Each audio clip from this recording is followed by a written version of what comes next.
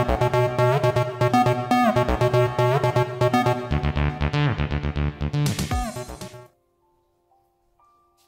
everybody, JoPaddy here, and I want to tell you something today. I haven't been painting a lot lately. I've been really busy, and I don't want to sit here and say how life took over or whatever, because it always does for everybody, and I'm glad it does, because we're all just busy living life, you know. We all got our own stuff going on or whatever. But I want to share some stuff with you that I have learned over the years, and that's kind of more my passion than anything else. I love to paint, but what I love to do more than paint is to show everybody how to do it. You know, I want to teach people how they can do stuff, and I don't mind sharing absolutely everything that I know. And what I went to school for art, whatever, but it's not about that. You know, what makes you an artist is you just doing your thing. You learn more in the field, and you learn more out doing stuff and experimenting and doing things that you enjoy than you could ever learn in school. And I want to share with you some of the stuff that I did learn in school, and it won't cost you anything. And I'm going to show you what it cost me, because I had to pay for it. But I went into art school because I already knew a lot about art, but I wanted to know everything I could know about it. And I just really enjoyed it. I want you guys to have fun. I'm not always going to be here, you know. So I just want to share everything that I have known over the years and how fun art can be. We need more artists like you guys out in the world.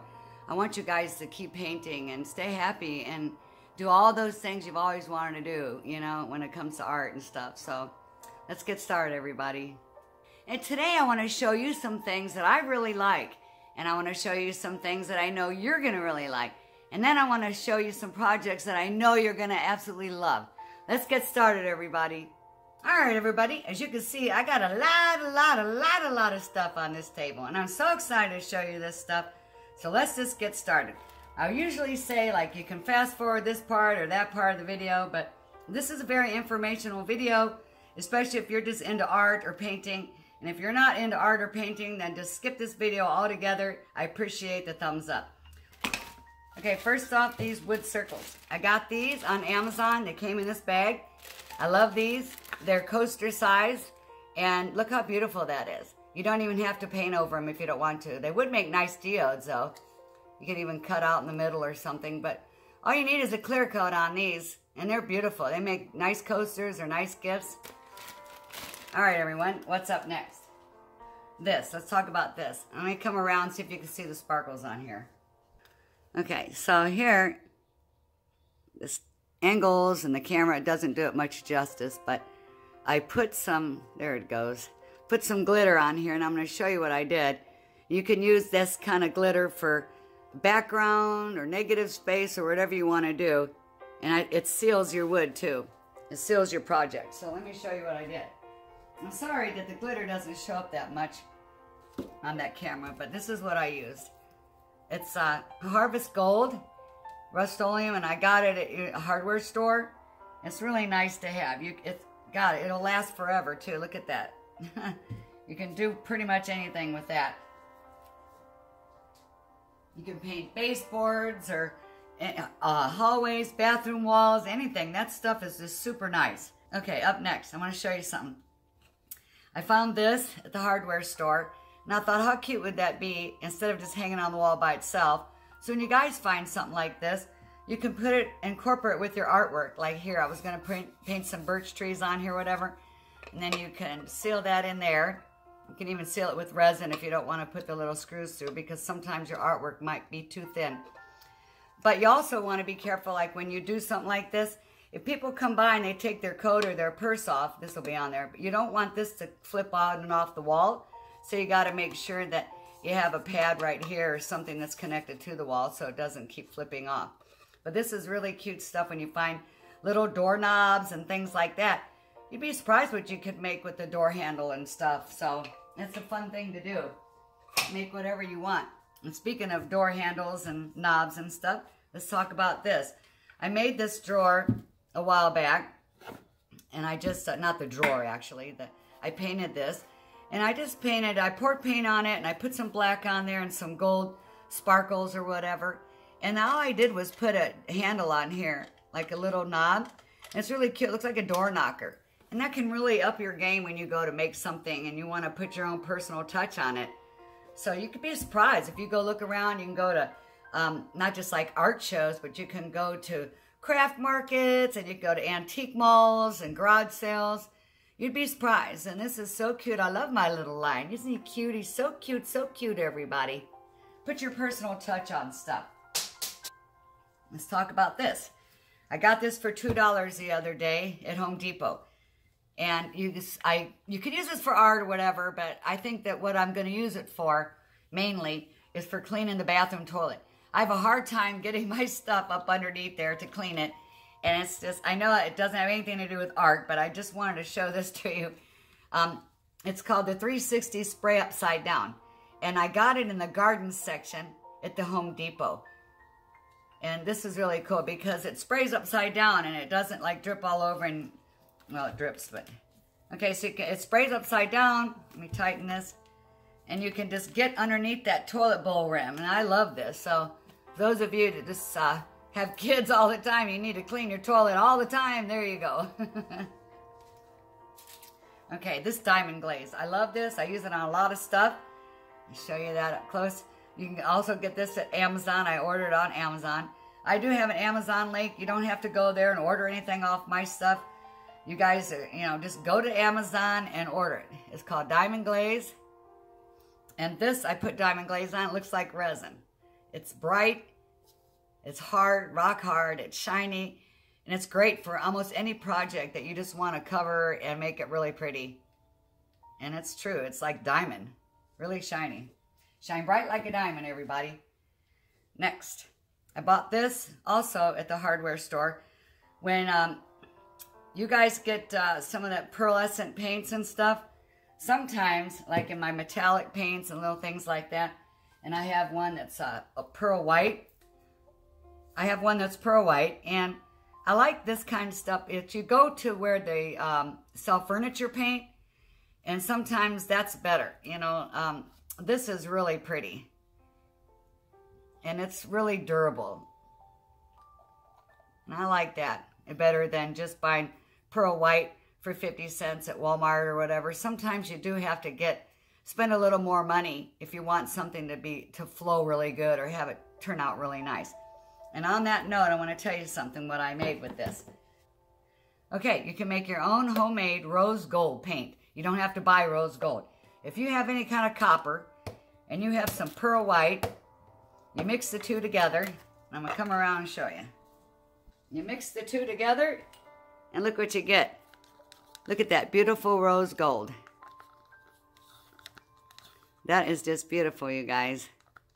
I'm not ready for painting or whatever, but it's just beautiful. So pretty. Now you got your own homemade rose gold.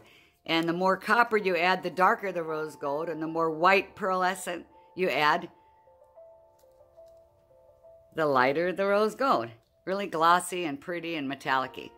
So now you got a metallic rose gold that's just blooming, everybody. Just blooming. It's so pretty. You really make some spring flowers and stuff with that. That is so pretty. I love my own homemade mixture of my rose gold. You guys are going to love it too. I know you will. I know you will. I know you will. Speaking of paint then, let's talk about this. I want to show you guys something. I get these. I'm a spray painter by heart. I like to do a lot of spray painting. I love my rattle cans. Matter of fact, I just ordered a whole bunch of paints, a line of paints for summer. And I'll show you pictures of those, or when it gets here, I'll show you that. But I can at least maybe throw in a few pictures at the end of this video so you can see what I ordered, because I love that stuff. But you can get this, and you know what? You can even paint this in the background. You can paint your board first and seal it. You don't have to wait long for it to dry. I got my silver and my gold glitter.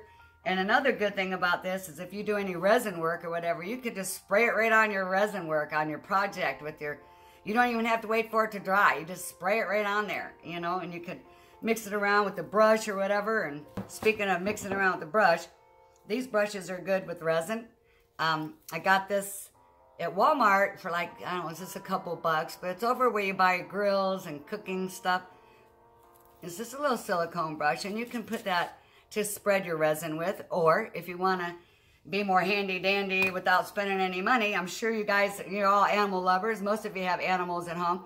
This is my dog brush. I can spread the resin with that, and I can spread the resin and make designs with this. Anything that's silicone. I even have a dog toothbrush that puts on your finger, and you know, I just get back there and clean my dog's teeth. You can get the corner and the edges with your project with that resin, with just by using that tiny little brush, little toothbrush. You can get the edges of your board or whatever. Another thing too, when your resin's not quite dry and cured all the way, but soft enough to cut. This is, I got this is also in the cooking section, where I would, like if I make a cupcake, I could scrape the cupcake, a piece of chocolate over the cupcake and have little bits of chocolate over it. Well, now you can have like your clear resin or any color resin, you can have little chunks and pieces. And then when your piece is almost dry and say you wanted to add something to it for dimension, you could just dip your hand in that resin pieces that you cut off earlier and dribble them on your painting or whatever, and it's really kind of cool. Okay, next.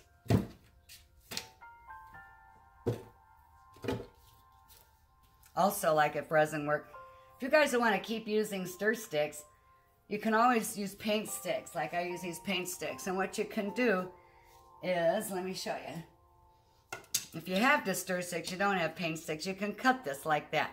Cut your paint stick, your little stir stick, and that way you can get in the bottom of your cup when you're mixing and stirring. You can get all around there really good. Instead of just having it like that, it's nice to cut it. Now you're really scraping it. And if you don't want to keep, if you run out of stir sticks and you don't want to keep using stir sticks or whatever, you could take a paint stick or a stir stick and you put resin on the end of it, like up to here, and then just let it dry. You know, keep, like, you can brush it like that, and then just set it like in a cup or something, even upside down, doesn't matter, and just let it dry. And then when it dries, you have like a plastic stir stick, and you use it all the time. You can just take your rag when you're done and wipe that other resin off, because you got your hard resin underneath, and you can use the same stick for every project you do. All right. Let's talk about what's next. This is a little tip that I learned from Doris at DF Designs. She does a lot of resin work, and if you guys want to go check out her channel, it's really cool. She does lots of little experiments with resin, and it's kind of fun to watch. But what I do, since I don't work a lot with resin, I work a lot with acrylic paints. I get all these wash rags, or rags that you can get at the store, and I just fold them up and pile them up like this so I can grab them one at a time. And I set them, get them all with soapy water, a little bit of warm water, and just keep it on my tray. And I keep that off to the side when I'm painting, and I can just wipe my hands. And what Doris does is she keeps hers with rubbing alcohols, because she's working with sticky resin, and then she'll wipe her hands to do many different things, especially if you have your gloves on, because if you have your gloves on, you want to go pick up the torch, you got, you know, get it all sticky, and you don't need to protect your torch and constantly put tape over it and stuff, because, I don't know, it's time consuming. But if you get this, a rag with soap or resin, when you work with resin, you want to use rubbing alcohol, and then otherwise just use water with just a small amount of soap on it for your acrylic pouring or painting, whatever. Next, talking about gloves. I said this before and I'll say it again. These are the best gloves you could ever buy. I got them on Amazon. I love these. They're like little diamond things on here, like grippies. They're the best gloves, and I can reuse them. I got 100 in this box, but the thing is that I could wear these same pair of gloves if I do resin work, and I take these gloves off and I set them aside. The next day, I could still use them. I could use them on 3 or 4 projects or more. It's amazing how these gloves just last. I just love these gloves. You guys really should, if you buy anything for yourself, really should try these gloves. They're just absolutely wonderful. All right, next, speaking about resin still, I wanted to show you 2 other things, or a few other things. While we were talking about torching, I was going to tell you that a lot of times I see a lot of people, they get too close to their project, and it's just, oh boy, I don't know, it's really worrisome. But the thing of it is that you don't need that much blast, you know. I use this sometimes too, and it's just a tiny little torch. I paid $2 for it, and I don't know if you can see that. Let's see. Well, I don't think I can show you how much it comes out, but This is perfect. You can just go over your project. You're not going to overheat one area too much. And I just love this little thing. Very handy dandy. And then what I do is I made a resin shot glass. Doris makes those too, by the way. And I just made me one little shot glass with some leftover resin I had. And it's great for my Q-tips and just little things I can have set off to the side, or maybe a paintbrush or something that I'm working on. I know I'm going to be working on soon. You can just have your own little something sitting there. And then I got this on Amazon, my little seahorse mold. It's a silicone mold. And that's going to be so pretty. I'm going to do some mermaids and seahorses. And they're really pretty. And then this was a gift. Somebody had actually sent me, since I'm always saying, you know, wear your own ruby slippers, do things your way. But isn't that pretty? Somebody sent me that. A little ruby slippers necklace. I thought that was cute. Now I want to talk about this. This is the best primer you're ever going to find. I paid about $6, $7 for it. Maybe you can find it cheaper. I did get it at the Home Depot. But it's full coverage in one shot. And this is the best primer ever for anything. You guys should try that. Another thing I want to talk about is I don't like everything really glossy and shiny all the time. Sometimes I just like a nice satin finish. I don't want the glare, you know. Like, of course, when you do resin work, that's one thing. But if you just do a painting, you don't have to put a gloss finish on everything. Sometimes just a satin finish or even a flat finish is good enough for your painting. It looks really authentic. It's really pretty. You don't have to have that really gloss on everything. So don't ever think you need to have that much shine on something. Another thing, when I was talking about little stuff you can find around the house to do stuff with, this is good too. Like if you don't have a straw and you guys have babies or something, you can put this up against your painting and you can blow your paint in a certain direction without, you know, blowing it all over. Maybe you just want to zero in on one little spot. One of those little snot sucker things for kids. I don't know. Another thing you can do to add to your design is buy some bubbles. You blow bubbles for your kids and this and that. But if you have a painting and it's still wet or dry, I don't know. I've never even tried it. I'm trying to remember how I used it, wet or dry. But try, experiment. So you just take that out and you blow bubbles and the bubbles land on your painting. It's really cool. They got these really cool circles, and sometimes they're actually opalescent looking once they dry. So blow some bubbles, everybody. Have some fun with your painting. Another thing is I use cheesecloth all the time, especially with Floetrol. And I really don't use that much Floetrol, but when you do, but you should use the cheesecloth and strain it. But after you do that, for any of your paints, all my colors have a little piece of cheesecloth right under here because I don't want any paint globs anywhere or anything. I can't get this out. My hand is all, I need my rubber grippy, everybody. I usually have it sitting right here, but the cheesecloth is stuck to it. But anyway, here we go. Look at that. So, see my cheesecloth? It's just on the top part. And that way, any paint that goes through there, it's getting strained. Again, because if you strained your Floetrol once or whatever, then you can strain your paints again before they come out. That way everything's pretty smooth. Because we all have a hard enough time trying to keep cat hair and stuff out of our paintings. But paint globs are a big problem too. Sometimes. See, now let's talk about this. I got these. These are really cool. It was called hibiscus. I think I got a green one too. I ordered these off Amazon. And it's just cellophane. You could put cellophane in your paintings. It's really pretty. It's Easter time coming up, and I thought that, you know, you could probably find this at Walmart, that you can make Easter baskets with them, but it's really pretty. I love that cellophane. You can do a lot with it. You can even crinkle it up and make it 3D or whatever. And speaking of 3D, when you're making a painting, I've actually been known to take foil and you crumple it up, and you can make rows or lines with foil, and then you can paint over that white first and then put your colors on, and it stays in your resin or stays in something, and you get some 3D mountains in the background or whatever.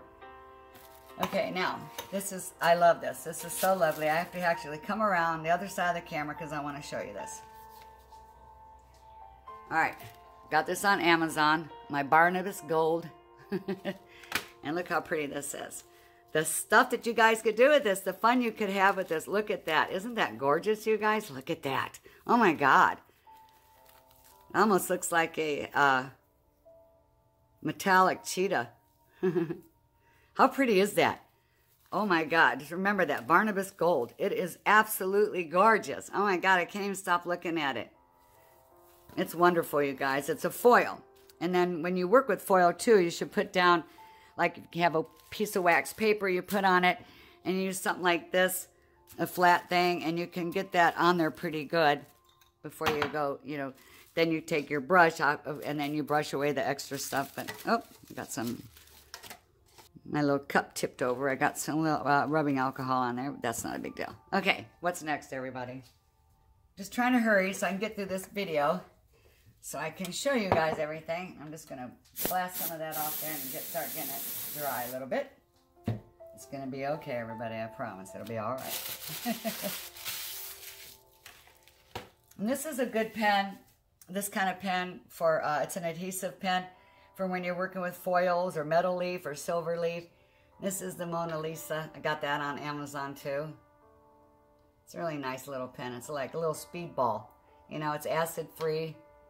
It's a really nice little adhesive pen to use. And that way you can, like when I do trees or whatever, I can do a pour of the sunset, whatever, and then, or winter scene. Winter scene would be perfect. You do like a bluish, grayish background with some snow or whatever, and then you want to draw some trees.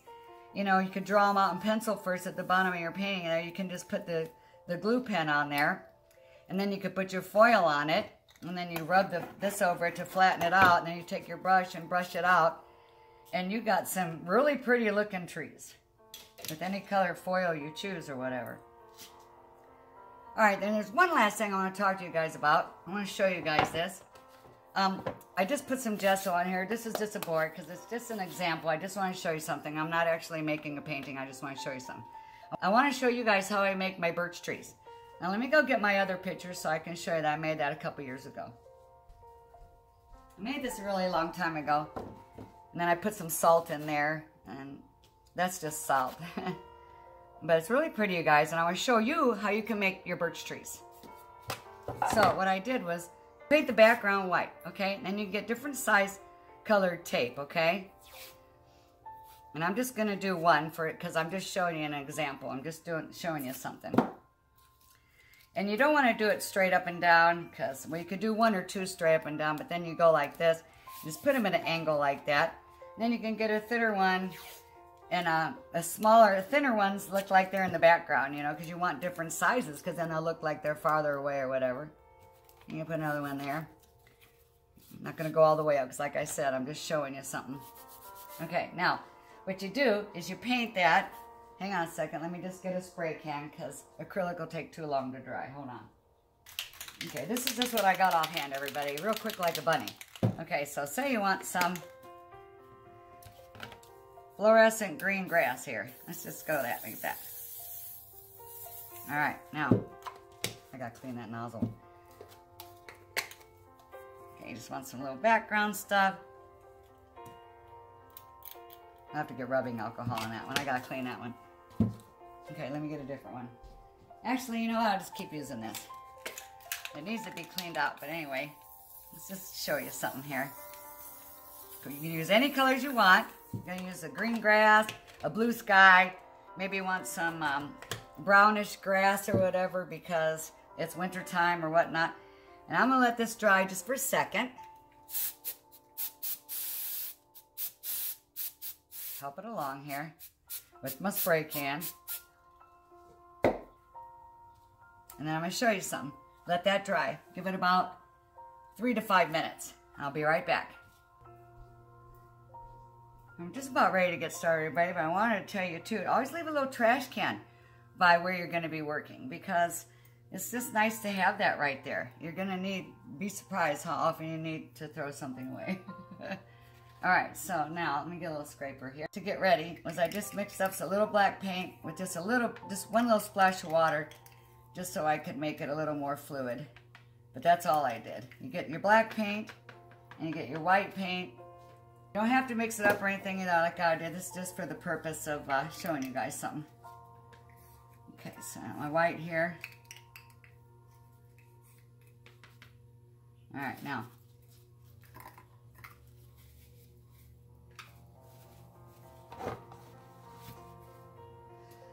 All right, everybody, here we go. Now I'm going to take a little bit of this black and move it over here because I want white, black, and gray. You can have any shade of gray you like, you know, like a little white gray. I just want to mix it up like that. And this is my palette. That's all it takes. Now, like I said, what makes this really dimensional and really fun painting is to have different size tape and going in different little angles. Now, what you're going to do is take anything like an old credit card or plastic card, or even like I have actually been known to cut up little of those silicone plasticky cutting boards that people get, the little medium-sized ones. You can buy them for a couple bucks. You can have a couple of squares. I have them in different sizes. Okay, so you're going to take this, after you sprayed that, now you're going to take this off here because it's all white underneath there.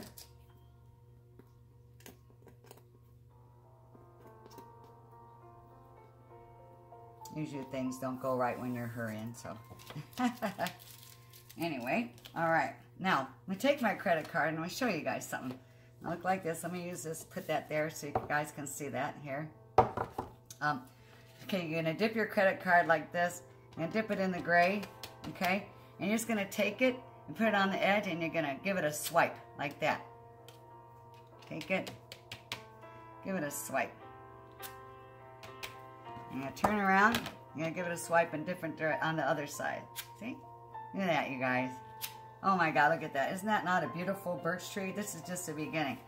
You could, it's so, oh my God, you can do this with your kids. How fun is that? Okay, and then you're going to want a little bit of black in there too. So you want to take the black and go over the gray at a different angle. Like you don't want to go right on top of the gray all the time. You want some black spots and go down there like that. And then I can start up here.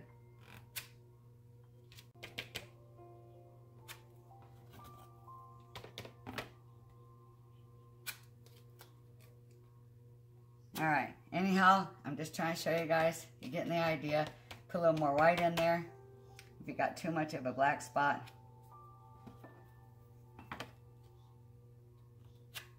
You don't have to do it this way. This is just, I'm just showing you something. Okay, and that'd be really cool, you guys. And like I said, you have different angles, different sizes, and then you can put your tape also, like on the sides too. Put some tape to make little branches. You can do it your way, any way you want to, everybody. They're beautiful birch trees. And you can even, when it's done and dry, you get some yellow paint out.